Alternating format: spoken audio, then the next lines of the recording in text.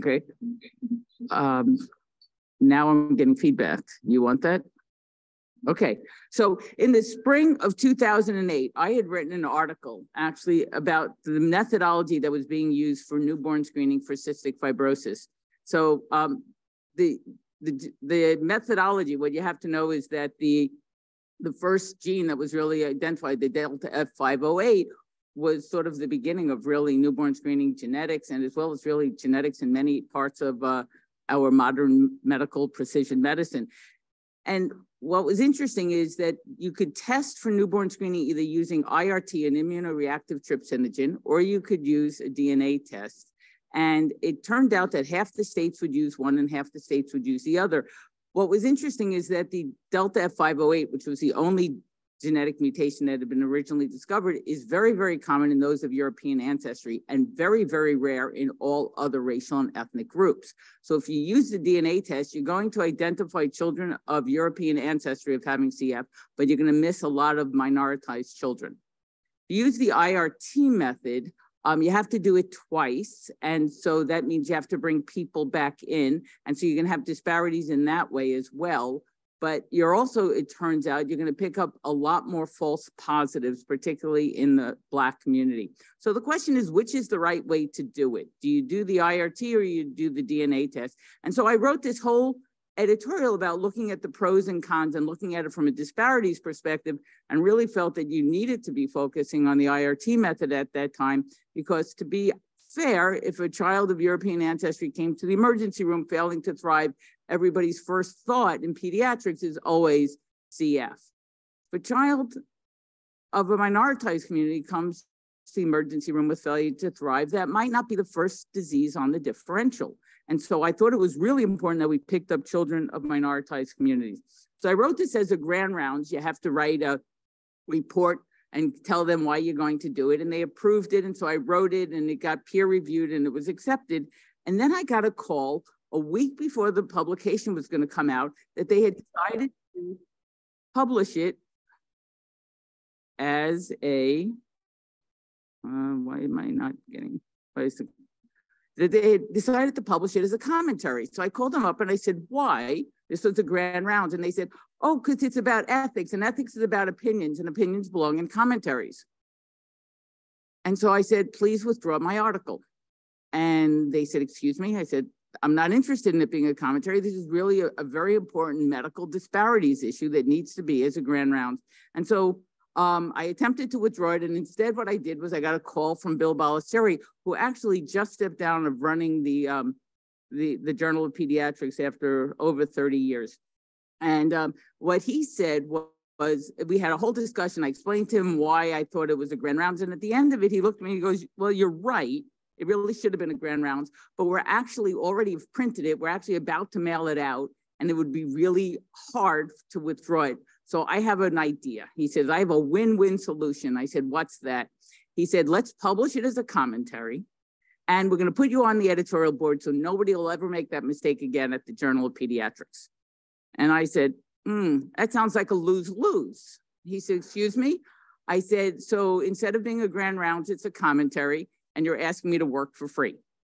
Anyway, I did join the editorial board, and it's been an incredible 13 years. So I do want to thank Bill for having contacted me and coming up with his solution, although I'm still not sure whether it's a win-win or a lose-lose. One of the beauties of being a member of the Journal of Pediatrics is that I get to go to the editorial board meetings, which is always the Thursday night in May before the PAS. So it's actually Thursday night, not Friday. And then all day Friday, we have a meeting where we hear all about the issues that are going on in journals. And of course, we all know that everything's really moved electronically, and that's been really hard on a lot of journals. So I've been hearing about this now for the past 15 years. And at that meeting, they always train us on how to do peer review properly and things of that sort. Now, what you have to know about the Journal of Pediatrics, like many medical journals, it's a single blind, right? So you put your name on the publication, but you don't know who your reviewers are. And that will become important in my talk. But so they were giving training for all of us who are on the editorial board who become guest editors from anywhere from 5 to 40 articles a year that will get published. And we'll take it through the process, both as a learning experience as well as to add diversity to the editorial team. And so we're at this implicit bias training, and it was the worst implicit bias training I will ever go to. And one of the things the speaker said is that they would not allow 3 female reviewers for a manuscript. And I said, wait, is this biased? Pediatrics is 2/3 female. So if you do the math, if it just went for all pediatricians, 2/3 times 2/3 times 2/3 is 827, or 1/3 of the time, 3 women should be randomly selected to be journal editors, to be 3 reviewers. And so I raised my hand and explained the math to this person who just sort of ignored me. And so then I said, would you allow 3 male reviewers? And the response by this speaker was, it would never happen. And the answer is 1/3, 1/3, 1/3, or it should happen about 3% of the time. Although when you think about it, we don't just pick randomly from pediatricians. We often pick more senior people. So it would probably be higher than that. But anyway, and then when you look at who the board members were who were sitting in this implicit bias training with me, it was clear it was going to be more than 3% of the time. So I kept asking questions. And by the end of the meeting, there were a lot of people who were as upset as I was, but I just kept asking questions very calmly. And when asked why I stayed as calm as I did, my answer was Lainie's motto: don't get mad, get data. And the fact is that on Monday, after the Friday, Michael Fishman was coming to my office and he needed a project to do for his 2nd-year medical school time off to do research, and I didn't have one, and now I had found one. So Fish needs a project. So the project that we decided to do was to examine the gender of authors of original research in 3 high-impact pediatric journals between 2001 and 2016, given the importance of publishing on academic promotion, and to compare authorship gender with the percentage of women on editorial boards and with AAMC faculty composition. And so what we did was we assessed the prevalence of a female first, who's usually a junior colleague, as well as collected the data of a last author, who's usually a senior colleague. And we looked at it in these 3 journals, and we did it by both a computer algorithm, but also then by hand when the computer algorithm said that it didn't have a high enough confidence. And so, as I said, we picked 4 years between 2001 and 2016, every 5 years. We looked for if it was articles by a study group, only with no listed authors, we didn't include it. We did identify gender. If we couldn't find the gender through our computer algorithm, we did searches on Google, we did searches on PubMed, we looked for pictures. And basically, eventually, we got down to having less than 3% unknowns. Articles were double coded by 2 individuals to ensure accuracy of the assignment. And then we all looked at the editorial boards for these 3 different journals. And what you're going to see, the initial plan was to compare women authorship and editorship with AAMC data.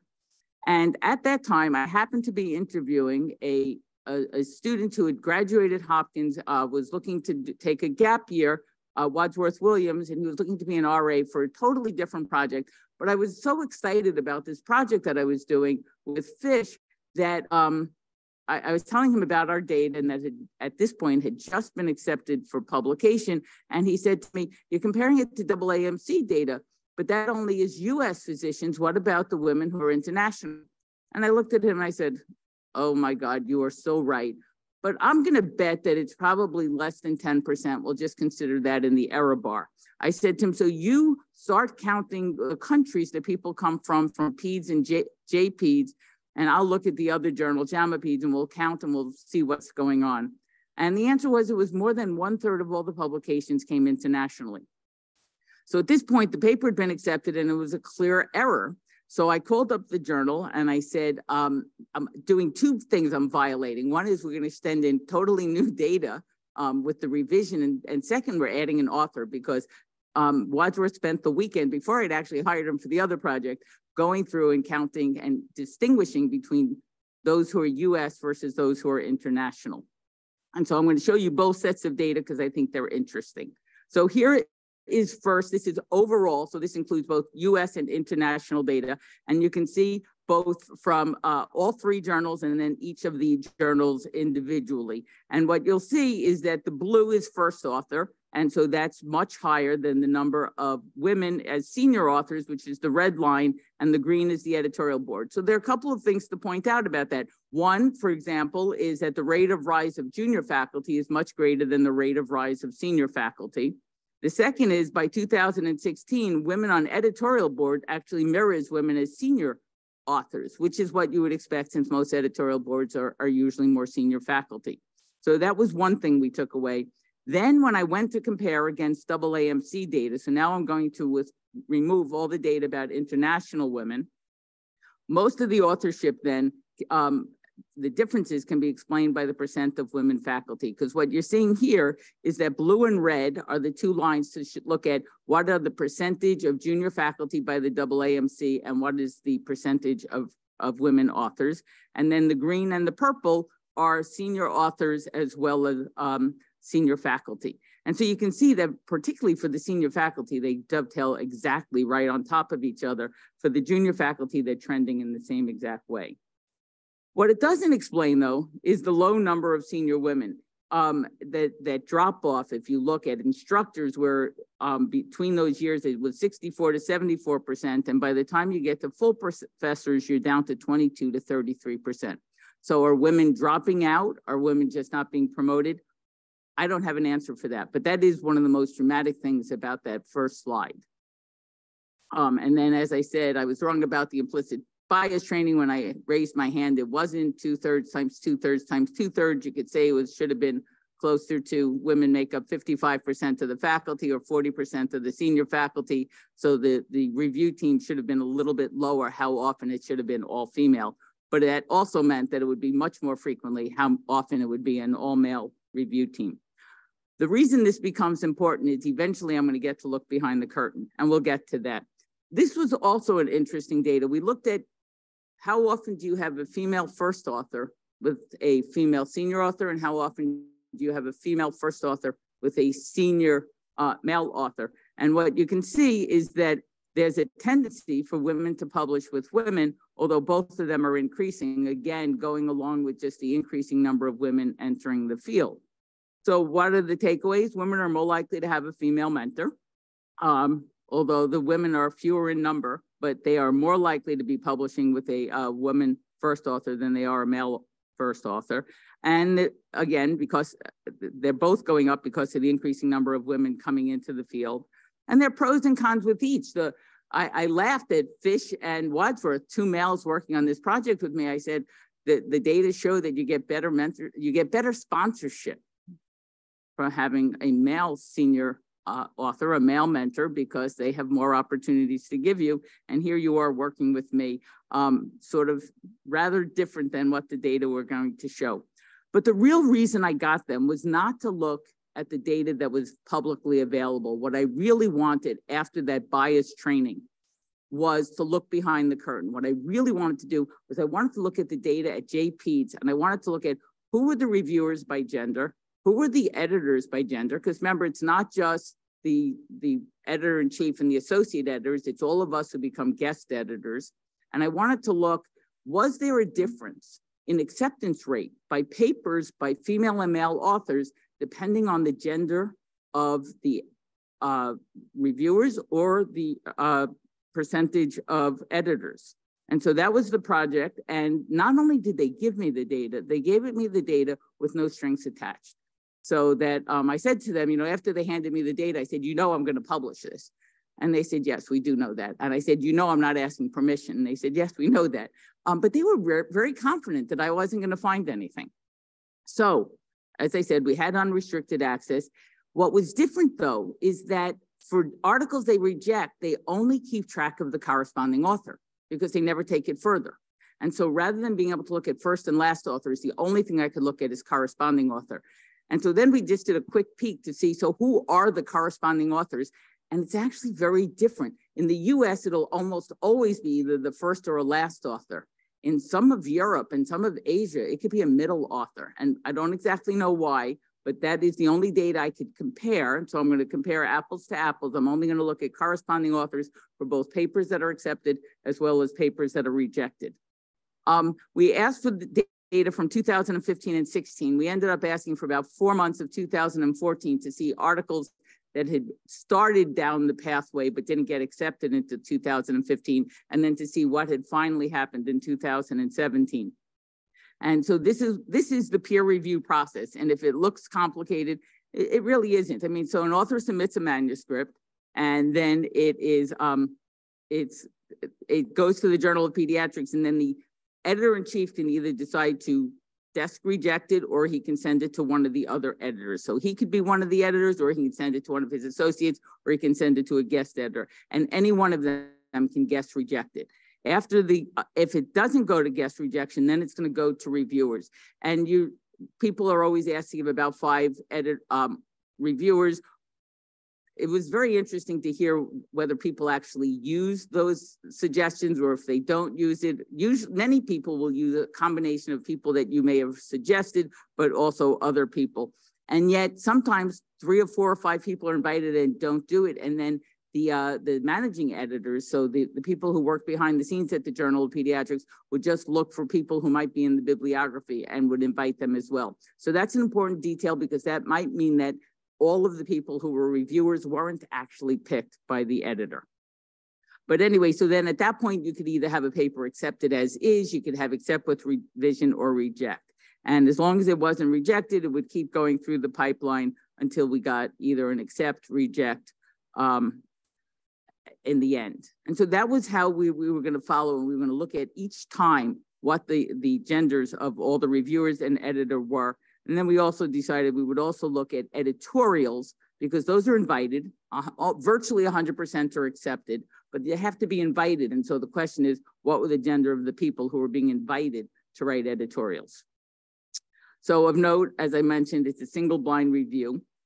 And here were our data. So what we found was that the first thing we did in 2016, the editorial board was 40% female, compared to 15.6% in 2001. So there had been a big change, particularly at JPEDS. Women had been first authors 57% of the time. Women were 35% senior authors. But now looking at corresponding authors, what you're going to see is that it was about 54% were female. So again, mostly first authors, but sometimes authors in different locations. So we have 54% of corresponding authors are female, 40% of the editors are female, 34% of the guest editors are female, and the primary reviewers are about 37% female, which is much lower than one would expect given the demographics of the pediatric faculty. And so one question is, are women not being asked to review? Are they being asked to review and refusing? Or are they, I mean, I don't know, because all I have is the data of the people who did the reviews. So what I noticed then was what we now did is we looked at who the editors were and did the paper get accepted or rejected. And what you're going to see is that the p-values are not significant for any. So it doesn't matter whether you have a female or male editor, and it doesn't matter. So male editors were as likely to reject a paper by a male author as they were likely to reject a paper by a female author. Female editors, likewise, as likely to reject a paper written by a male as they were a female. Interestingly, though, if you compare, the female editors did a lot more desk rejection. So I jokingly, when I presented this data to JP, said, so the next time I submit my paper, I'm going to specifically ask for a male editor.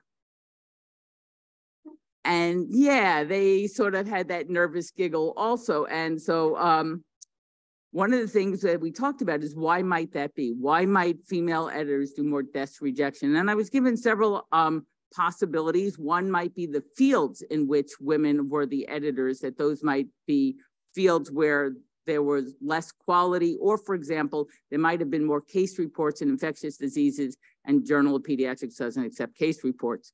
That was one possibility. Another possibility was that, unbeknownst to Bill, he might have been sending articles to the female editors that were of lower quality. These are all questions I can't answer, because I didn't have full access, for example, to all the reviews, and I didn't sit in at the meetings where he was deciding which editor to get it to. So clearly more work needs to be done. But it was obvious that the women editors were more likely to do a desk rejection. Then we looked at the reviewers. And again, it didn't matter You can see the p-values are totally not significant. Didn't matter whether your reviewers were male or female, equal rejection rates. But women were much less likely to complete primary reviews. And that is something to think about. Are they just saying that they're too busy? They're not being given the opportunity? When I'm asked by junior faculty, is it worth my time to do it? I actually think there's a lot of learning that can be done when you get to look at somebody else's paper and you can be critical of it, then you can sort of put the mirror to your own work and realize some of the same weaknesses that you might have. And so I do think there is a value, a real learning curve in doing good reviews. So then we looked again at looking at the teams, right? So the female editor and the female reviewers and the male editors and the male reviewers. And again, there's no difference. So editors were equally likely to choose men to review for their papers as they were to have women to review for their papers. And yet, as I said, the takeaway is there were a lot more all-male teams than that bias trainer was telling me about. But in the end, it, in a sense, didn't matter. I actually was expecting, to be honest, I thought there might be some disparities, and I was going to suggest that we should move to a double blind.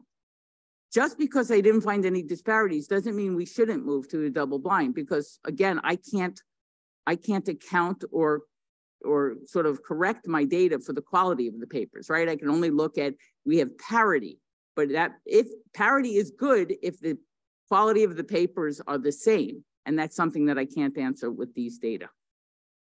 But I can say that males are overrepresented as reviewers. And finally, looking again at this time, it doesn't matter whether the editor is female or male in relationship to author gender. So nothing mattered except for the fact that women were more likely to do desk rejections.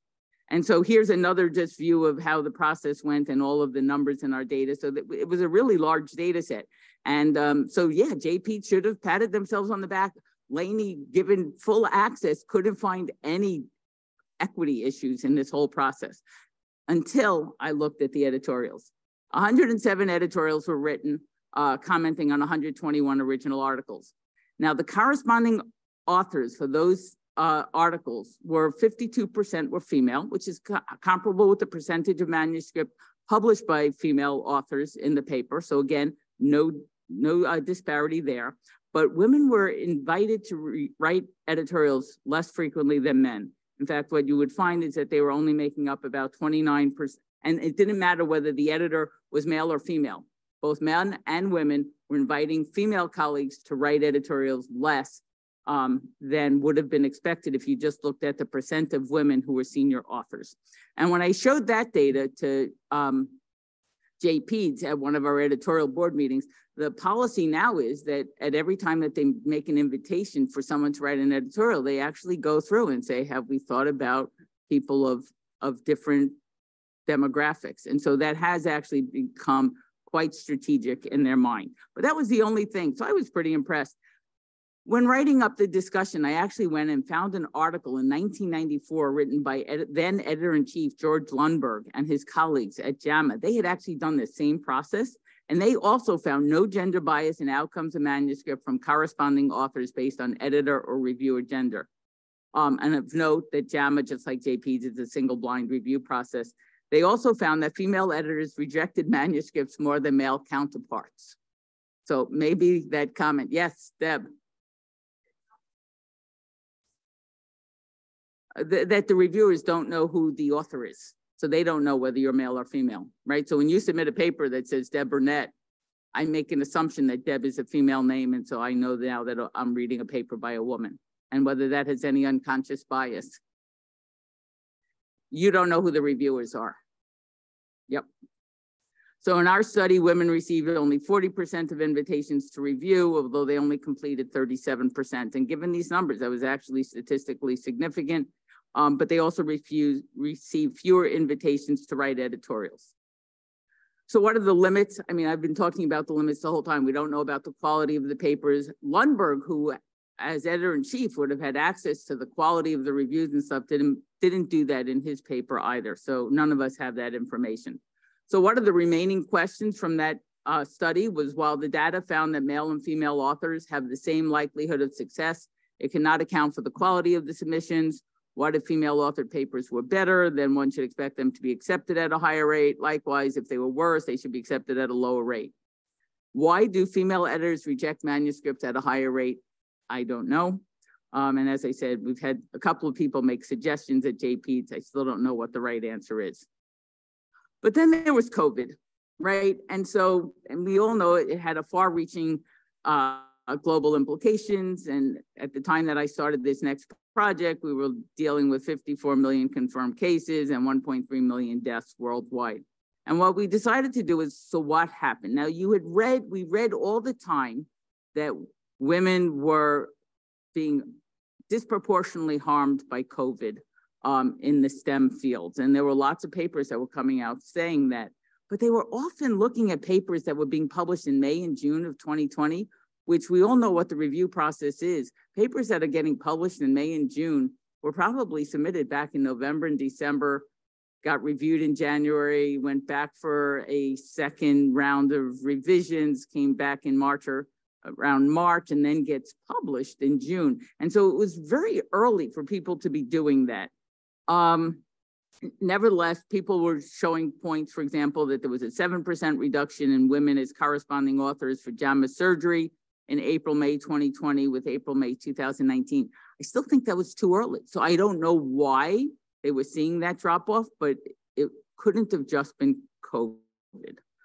Early analyses, though, of published articles concerning COVID also found that a smaller proportion of women than expected. So if you just looked at papers that started, so those were often fast-track papers, right? They were the ones who got reviews in 48 hours. We were all really proud of it. Then we started with all the retractions, so we became less proud of it. But those were papers that were at least being fast-tracked. And there you were seeing men taking better advantage of COVID-19 than women from a research perspective. And everyone had all their theories. But the question was that really true in peds? So we looked at the same data and we looked at it comparing January and February of 2019 and January, February of 2020. So all of that should have been pre-COVID, should have no impact. And looking again at that same data from JPEDS in April, May 2019 and 2020. And what you can see, lots of non-significant p-values. I circled the two that were significant. You did see that there was a difference in a decrease of female authors between April, May 2019 and April, May 2020. But all of the difference comes in the international authors. That men and women pediatricians in the US were equally affected. That's the 0.9, right? And that's important. Because what it says, so the question is, why were US men and women equally affected? So it may be something different about men who go into pediatrics. That's one possibility. Or it could just be the whole way that the field is. I don't know. But what we saw was that for men and women, there was no difference in being affected in the US, although it was so significant internationally that international women had been more likely to publish in JPs than international men. And after COVID, those numbers actually flipped and men have become the primary first and last authors at the Journal of Pediatrics. So then we looked at final disposition of all articles, as I said, specifically looking in table 3 at COVID papers. And you can see they're very few, so we're not going to be able to really do any good statistics. But because very few papers, JPEDS had published very few papers on COVID as early as April and May, but yet it didn't seem that there was any gender difference here either. What was interesting about being on a journal like JPEDS is that the number of articles that were being submitted was like 33% more. And I called all my friends who worked at different pediatric journals, and everybody was seeing about a 33% increase in the number of papers being submitted to journals. So what are the hypotheses about that? We were all told to go home and to work from home. So we were clearing off our desks of all these papers that we might have had that we wanted to just get off of our desk. That's one possibility. I don't know what the other possibilities are, but it has been fascinating. And the number of articles still is much, much higher since the pandemic than before the pandemic. So the editors are always worrying about what they call salami science, where people are just taking small little fractions of what they find, or they're showing in the first month, 10 cases, and then 2 months later, they're showing 20 cases because they're just adding on, and we're really not getting much, quote, new research. We found at JPEDS that only 1/4 of the increase in the articles submitted was actually based on COVID itself.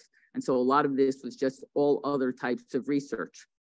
Although the submissions had increased globally, as I've mentioned already, international men had the greatest increase in submissions. And again, mostly not due to COVID. And here was the numbers, that US men and US women as corresponding authors increased by 34% and 32%, not statistically different, but the international men increased the number of papers submitted by 117%, international women only 51%. So when I say the international female were harmed, they were still less harmed than both US male and female corresponding editors. It was a fascinating time to try to figure out why the rest of the world was publishing at a much more prodigious rate than we were here in the United States. Other studies have found similar data. So this was a study by Abramo that just came out last year. They looked at preprint repositories, right? So getting earlier papers, this is preprint, so it's before peer reviewed. And they looked up through 31 May 2021, so a year into the pandemic. And here's what they wrote.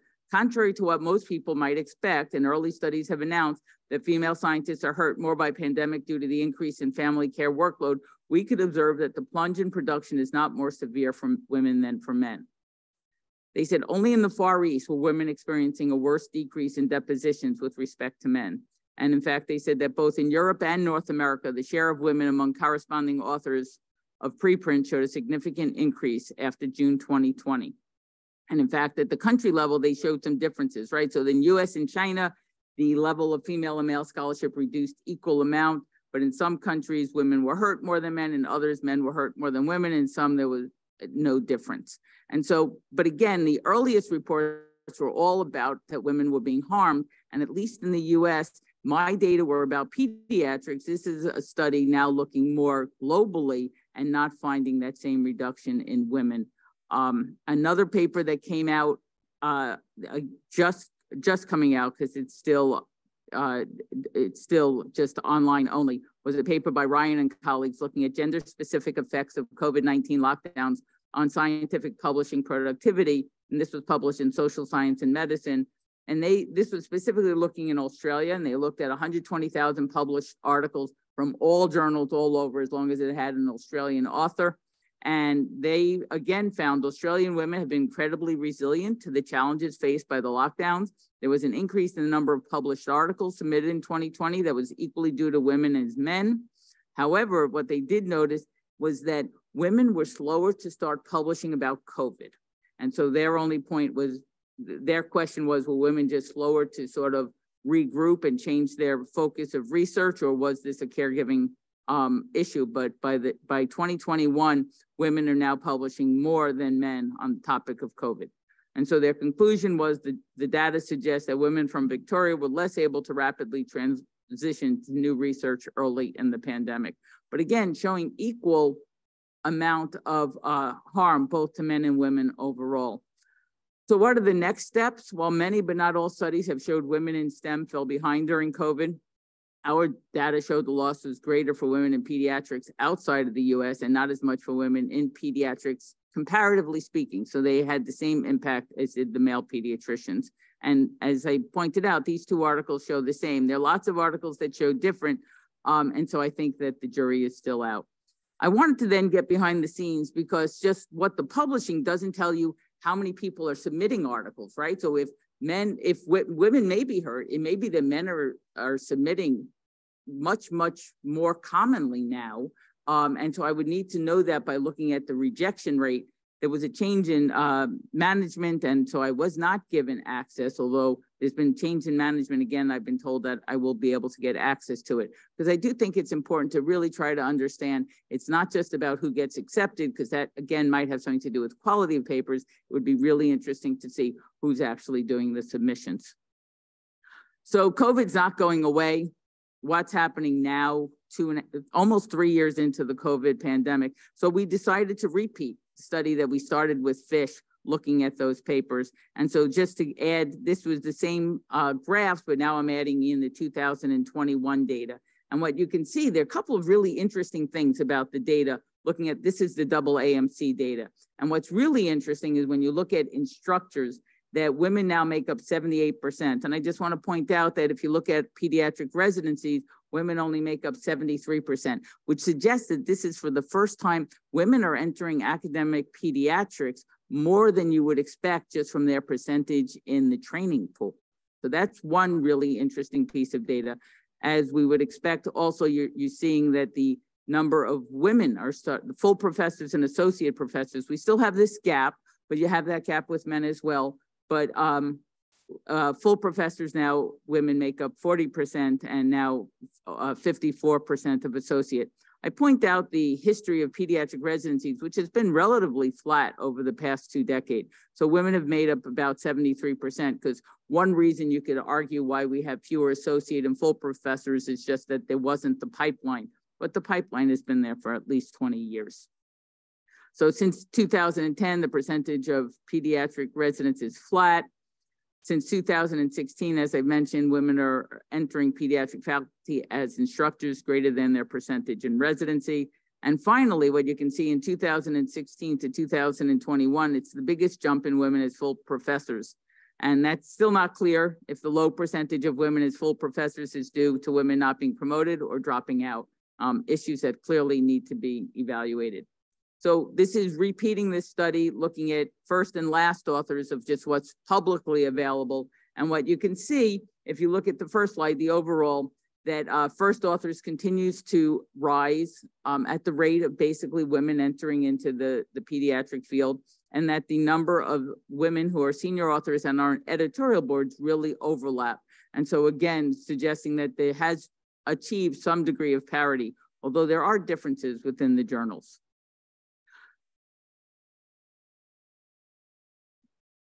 So here is another way of looking at this paper, which is that women were historically, if you look at the slide, the overall slide on the left, what you see is that women were historically underrepresented as pediatric first authors, right? In 2001, first authors, women only made up 40%. And if you just looked at where they were as assistant and instructors, you would have expected to be closer to 60%. And versus what you would have expected for senior authorship, again, associate and full professors was somewhere between 22 and 37%, and that's exactly what you see. So you're seeing that as first authors, women are finally coming up to being proportional to their numbers in the AAMC faculty for junior authorship, but in senior authorship, they're increasing at the same rate as they're increasing just in the population of associate and full professors. So the gap is shrinking, but women are still underrepresented as first authors. Although for last authors, it's been comparable over the whole 20-year period. Other studies are also optimistic in pediatrics. There was a study by Bomi et al., again from 2022, looking at gender disparities in pediatric research. And they did a descriptive bibliometric on scientific authorship. And what they found was 46% of all authorship in pediatric research were held by female authors. Women held relatively more first authorship and had higher odds for first authorship compared to men, going along with the fact that women entering, individuals entering the field from training are more likely to be female than men at almost a 2-to-1 ratio. But then they pointed out that the prestige index of negative 0.13 indicated an underrepresentation of female authors at prestigious first and last authorship, so that women were often in the middle. The citation rates they found were not affected by the gender of the first or last authors. And then they looked at the country level, they found pronounced gender-related differences with much better results, for example, in the US for women. And then they said with their time trend that they predicted that by 2023, that there would be a female-dominated prestige index of 0.05, so that women were making great strides in pediatric research. And their conclusion then was the integration of women in pediatric research has advanced. Opportunities for female authors differ at the country level, but overall women are lacking in leadership positions. Improving career opportunities for women in pediatric research can be expected in the coming years. So we've come a long way, baby, but we're not there yet. These are the data from the AAMC from 2020. And what you can see is that the women in pediatrics are much more likely to have hold a position of professorship or associate professorship compared to all women in all academic fields and at all levels. And again, the residents, though, for women in pediatrics, 73%, and overall about 45%. And so one question is, you know, why are all these differences outside of pediatrics, and whether pediatrics is really different, or if pediatrics is just because it is so female dominated that we're seeing the changes in pediatrics first.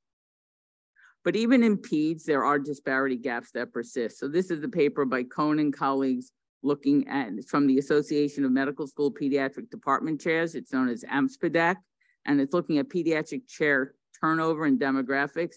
And what you can see, so remember, women make up 73% of the residents. We make up 40% of the senior full professors, but we make up only 26% of all pediatric chairs. And again, and those other numbers are 39% of all full professors, 60% of all faculty, 72% of all trainees. So clearly underrepresentation is pediatric chairs. We also hold fewer endowed chairs. This was a paper that just looked at professors from 27 top granted funded institutions.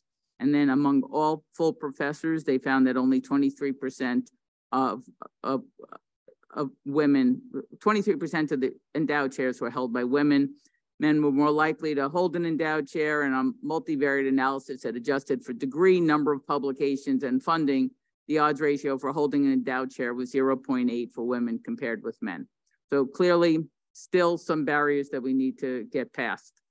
So to conclude, I think that the data show, at least in pediatrics, significant progress of women in academic pediatrics over the past 20 years.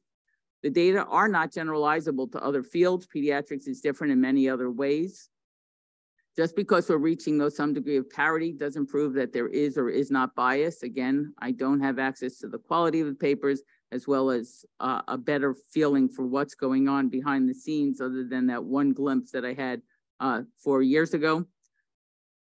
But the concern might be that women and men may differ on what they consider meritable research. Women and men may be invited to editorial boards with different degrees of merit. Just because we're at the percentage one would expect, that doesn't mean that, again, it might be a merit that it either should be higher or lower, and I can't answer that question. Regardless, it's no better time to be a female academic pediatrician. I've appreciated my 28 years here at the University of Chicago, and hope to continue that type of success in Rochester. Thank you very much.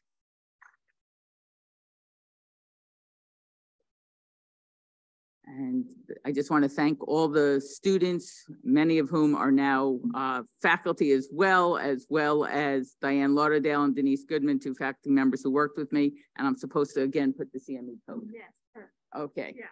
So any questions from the room? Yeah.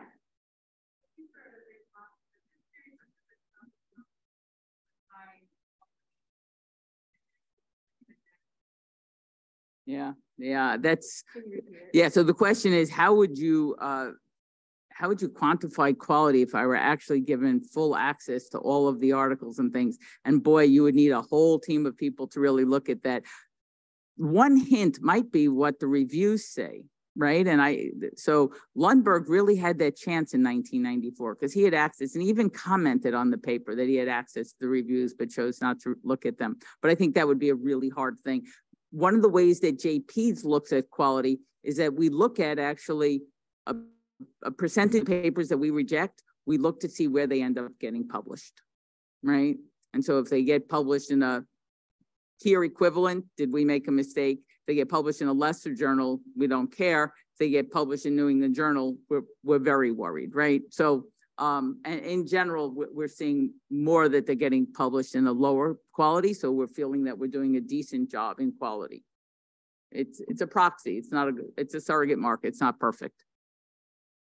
Okay, I'm going to ask one of the questions from the Zoom chat. It's kind of on the same topic, and it's asking about middle authors. So in regards, in regards to the middle authors, is there any way to tell any information about that, specifically are they medical students, residents, statisticians, research nurses, pharmacists, or other non-pre-physician or physician roles? So, yeah, so the question about what about, I have not looked at the middle authors, so I really can't make any comment. There's one kind of question from back earlier in your talk about the lose-lose or win-win situation. It's interesting that it was felt as a lose-lose with the editorial board offer. How did you decide to go ahead and join the board when this is how you felt at the time? Well, I had two roles at that time. I was also on the AAP Committee on Bioethics. And one of the things that actually I was on the section of bioethics at that time, and the section is the educational arm of the American Academy of Pediatrics. Committees are policy and the sections are the education. And we had tried to contact the editors of JPEDS, PEDS, and JAMA PEDS to try to get them to have a section on ethics. And so we had made that as part of our project. And the only people who bought at the time was actually Pediatrics in Review let us have a series for 1 year. And we were trying to figure out how could we sort of mainstream ethics into the pediatric literature. And so it was at that time that I was given this offer, and I was sort of like, well, this is our shot to get into JPEDS. I then spent the next decade trying to get that. So now I'm on the editorial board, but I don't have a section that's focused on ethics. And it took a decade of arguing at every single board meeting why we needed a section. We now actually have, since 2019, REACH, which is Reflections on Ethics and Advocacy in Child Health. We publish 4 times a year, anywhere from 3 to 9 papers.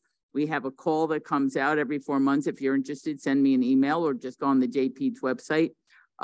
We've done topics such as transplant in pediatrics. We've done issues on LGBTQ issues in pediatrics.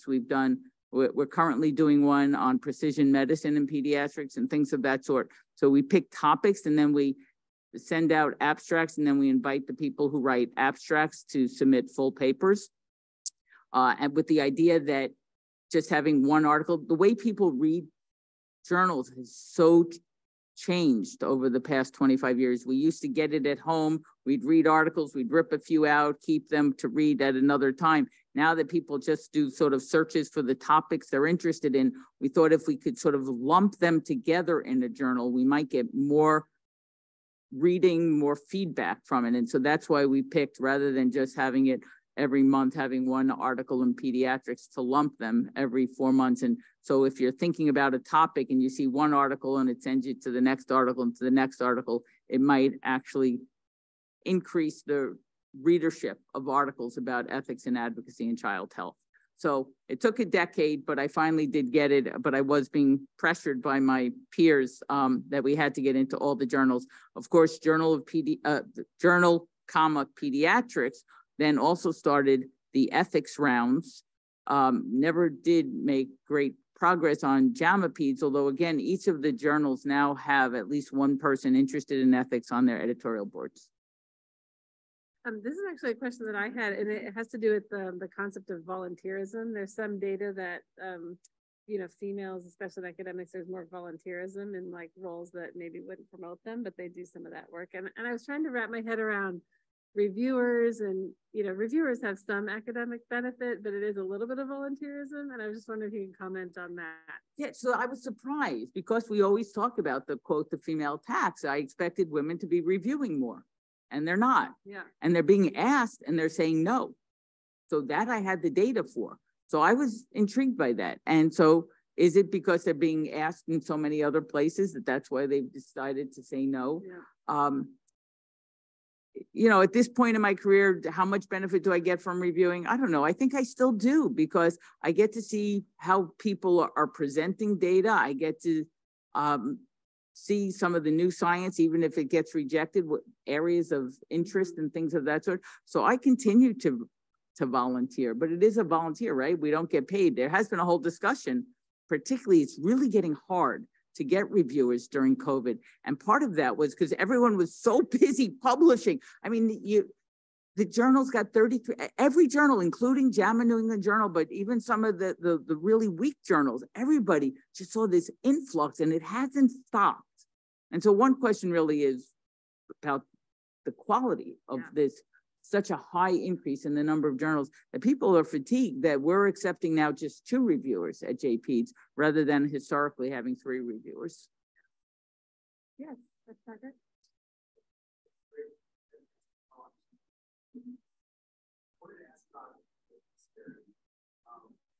Given that it's a positive trend, do you think that those disparities or is there still bias voted? Yeah, but you can't just control for the number, right? You need the quality, and I can't do the quality, so I can't answer that question, right? So the question was, is there still a gap in the promotion if we're seeing, improvement in the publishing? And the answer is, unless we can, we're told it's not the number of publications, it's the number times the quality, right? So a New England Journal paper is going to be worth a lot more than almost all the other papers combined. So I don't know. I'm just looking at one specific journal. Dr. Rory, have a question?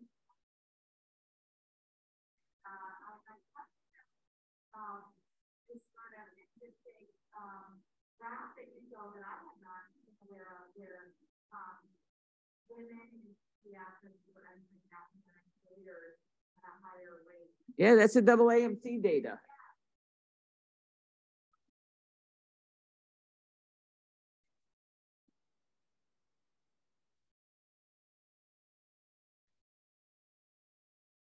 About what is?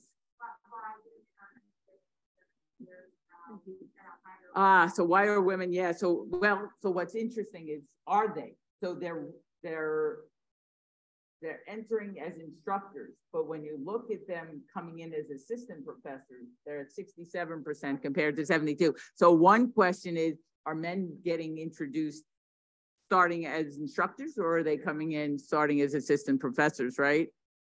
Yeah, so I don't know about that, but it is interesting that women are more likely to be instructors now than what you would expect just from their percentage in residency and fellowship. Yeah, although we're doing better, right? So if you look at the yellow lines, you can see that we're making progress from 70. It's hard because it's always shifting and years are going. But the interesting thing, though, is that the percent of women in pediatrics has been, it's in the 60s, in the 90s. It gets up to 70 in 2003, but it's been stable now for 12 years at 72 to 73%. And I had more than I just wanted to show a couple of data points, not to make it a total mess. But so my point is relatively stable. So at this point, 10 or 15 years from now, if I'm healthy enough to redo this study, will we stop seeing this slide, right? And because we're now at a steady state, and I don't know.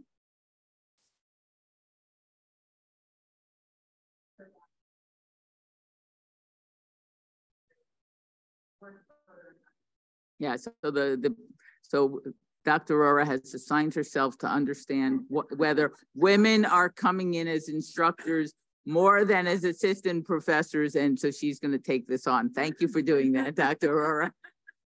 Okay, there's one other question here from a dermatologist. I'm working on a project in my subspecialty that is looking at similar metrics. I was wondering if you had any feedback or pushback in using the names or profiles as proxies for gender when you published your research on this. Yeah, so we didn't back in 2016. That has become a much more, and in fact, as I also said, one of the things we did was we looked at pictures, right? And we're making assumptions. And so I acknowledge that we're making assumptions. We're probably making assumptions. I'm hoping that our assumptions are equally problematic in both directions, but I can't say that. But no, I haven't had pushback, but I do hear that has become an issue that didn't exist when I first started the studies. Yeah. Some people want to see your face, so they want me to stop sharing. Okay. So that they can see you on Zoom. I don't know if that makes it better. I think you have to look at the speaker view. Okay. I haven't changed much, I promise. I see. They want to see you down here. I see. Okay. Sorry, we should have turned that on earlier. They're looking at these on the screen. Okay. Got it. So here's another question. basically like, are reviews truly blind? I'm sent articles to review, they're blind. I don't have the author's names. I feel I'm able to look at what's cited and how to determine the author. Of course, I may be wrong, but effectively blinding may take more than redacting the author's names. That's a really good point. I have an anecdote about that. I had 2 reviewers in my life who, and it's publicly available, so I'll use names. So Bob Trug had written a paper, why, doctor, if this were your child, what would you do? And he wrote a paper, why you shouldn't answer that question. And so I wrote an article saying why you should answer that question. And I got this review, and I sent it to the journal where he had published, and I got 3 reviews, and one of them, it was so clear it was Bob. So I called Bob up. I said, I know it's blinded. I know I'm not supposed to know, but it's obvious it's you. Can we talk? And one of the interesting things is Bob is a intensivist, and I'm a generalist. So very different places and relationships with families, and the intensity in the intensive care, but the longitudinal relationship that I have as a general pediatrician. And after a great conversation, what we decided to do was I called Journal of Clinical Ethics, which is now being run out through here, the MacLean Center. But I called up Norm Quist and I said, what I'd like to do is I'd like to write, I'm going to revise this article based on a lot of comments that Bob made, but then I'd like to submit it here, but I'd like it to be done with other people commenting on it. So it turned out that Bill Ruddick had written, a philosopher at NYU, had written a paper about why parents shouldn't ask the question. So my paper was why parents should ask and why doctors should answer. And if you're interested, you can contact me. But it was a whole series then. The Journal of Clinical Ethics published my article. Bob was one of the commentators, as well as Bill Ruddick, as well as several other people. So that was fun. I had another paper, and this will, I hope I can do this without tears. The paper that Tracy Kugler and I published, Lethal Language, Lethal Decisions, was actually, we had submitted it, and it had gotten rejected. And I realized that one of the reviewers was Ben Wilfon. And I called up Ben, he goes, funny you should call me. I said, well, Ben, it was obvious you had wrote the review. And he said, you know, I was actually writing a similar paper. And I said, yeah, and so we talked. And what we decided to do was actually to co-author, and then submitted it to a different journal. And so if you ever look at that paper, Tracy Kugler's first author, Ben is middle author, and I'm last author. So you can figure out who your reviewers are. I've used it for positives. I try not to do it, except those 2 were just way too obvious. But even when you do have a double blind, like they'll put like your paper, but they'll take out the author, so you still know what the title is. And if you want to, you can cheat, right? And you can look up the paper and the authors. I mean, the point is you're not supposed to. We do know the data from the music world, right? The whole point of double blind really comes that why were orchestras so male predominant? And one of the things was that they realized that there was a bias in the music world. And so they started doing it behind a curtain, and there was still bias. And they realized that one of the reasons was when you walked in, they could hear the difference of the women's shoes and the click of heels versus the men's shoes. And so then they put carpeting. And now when you look at orchestras, they're very 50-50. So there is a value in doing double blind. Again, it doesn't explain whether our differences are due to quality or because of bias. And I can't answer that question. But if we all switch to double blind, would it change things? And one of the other things about double blind is when you get a paper by somebody who's like a Nobel Prize winner, rejecting it takes a lot of courage type of thing. And sometimes, so we've had some people who have won some fancy awards who have submitted papers that aren't of high quality, but everyone wants to give a break. And so there might be a real value in double blind, even if I can't show any bias. Yeah, it's interesting that answered this last question. So I'm just going to read the question, we'll have to end, but it said, do editors tend to factor in the author's prior publications, how many, which journals, in their decision to publish another one of his or her articles? So you kind of just talked about that. Well, I mean, so we tried not to, but that would be the type of thing where we shouldn't give a very prominent author paper to a junior editor, right? That should be at the level of the editor-in-chief, because that's a person, you know, of the highest stature versus the highest stature type thing. So, and that's what we do at the Journal of Pediatrics. If there's somebody really well known, that they'll do that. Well, last final round of applause for Thank you Dr. very much. Please join us next week. Karen and Kim will be talking about gender equity in research. Now we'll have the ethics fellows come down to this lower down here to have the more informal discussion. Great. Thank you very much, everybody. Peter, will you have her stop the recording?